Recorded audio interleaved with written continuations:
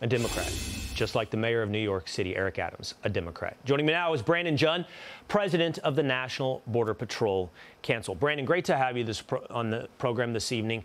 Joe Biden, Brandon, has said that the real fault in this situation does not lie with his administration, but actually relies with a man who hasn't been in office for 2.5 years.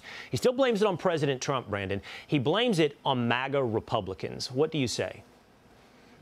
Well, let's fact check him in real time. That's absolutely false. All we have to do is look at what took place under the Trump administration. We had the most orderly immigration system in my history. In 25 years of doing this job, I'd never seen anything that was more orderly than under President Trump. Then you look at the numbers that we apprehended under President Trump. We dropped to 45-year lows, something that this administration completely ignores. Look at the amount of fentanyl that was on our streets. It was at all-time lows under President Trump because we were able to go after the criminal cartels in real time. That is fact-checking right now. When you look at what's going on under this administration, we are seeing more fentanyl on our streets than we've ever seen before. We're seeing more deaths of United States citizens than we've ever seen before. We're seeing more crime than we've ever seen before by illegal immigrants in the United States. We're also seeing more deaths of those people that are crossing our borders illegally. We're seeing more drownings than ever before. We're seeing more deaths in the deserts than we've ever seen before. Everything is at record high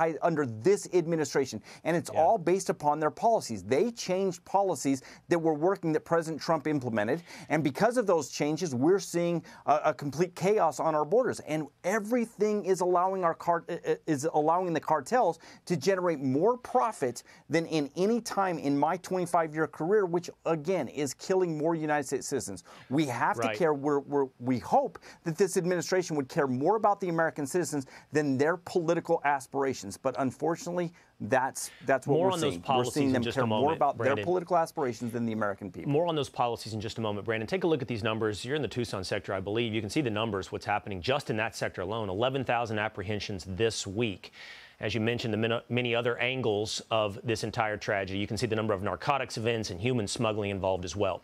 But I want to move to a potential solution, Brandon. And I think every American respects and appreciates the job that Border Patrol does, even with, at times, its hands politically tied. But many Americans have asked for more, not necessarily from Border Patrol, but from any politician. They've asked for state governors to declare an invasion, giving them powers to invoke their own National Guard to address the problem. Governor Greg Abbott of Texas today did so, Brandon. He put up a declaration. He invoked Article 1, Section 10, Clause 3 of the United States Constitution, which he says gives him the power to declare an invasion and do the following things on your screen, which is, most importantly, probably that bottom one: repel migrants. He said in that declaration, by the way, to the border.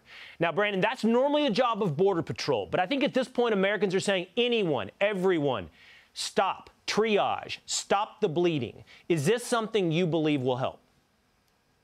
It will, as long as we remove people immediately. If we end catch and release, if we end the reward that releases people into the United States, people will stop coming. That's what's so amazing about what Biden is doing. If he would simply enact policy that would allow us to remove people immediately from the United States, we would see an immediate decrease in illegal immigration. And when we see that immediate decrease, then we're able to go after the cartels. Yes, it will help what Governor Abbott is going to do. Let's just hope that he does it immediately. That's right. Let's watch and make sure it's executed in Texas. Brandon Judd, thank you so much for being with us tonight. Hey, Sean Hannity here. Hey, click here to subscribe to Fox News YouTube page and catch our hottest interviews and most compelling analysis. You will not get it anywhere else.